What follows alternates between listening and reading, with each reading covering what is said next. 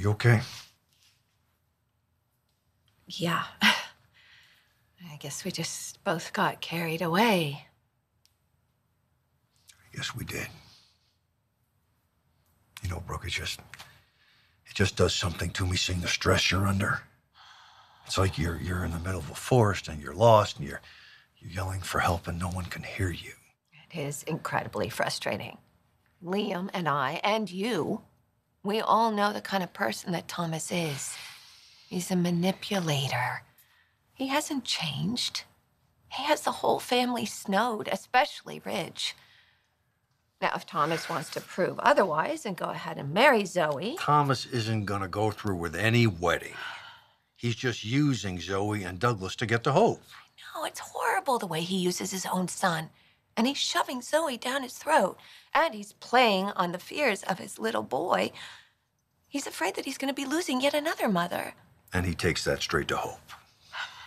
She is his safe place. Is she falling for it? It does bother her to see the distress that Douglas is under.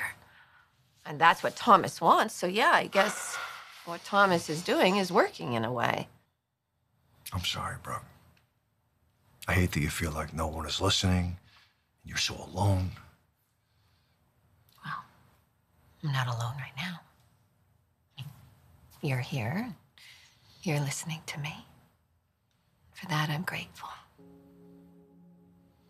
You don't know what it feels like to have somebody else believe me, believe what I'm saying about Thomas. You know you can count on me if you need anything. Bill,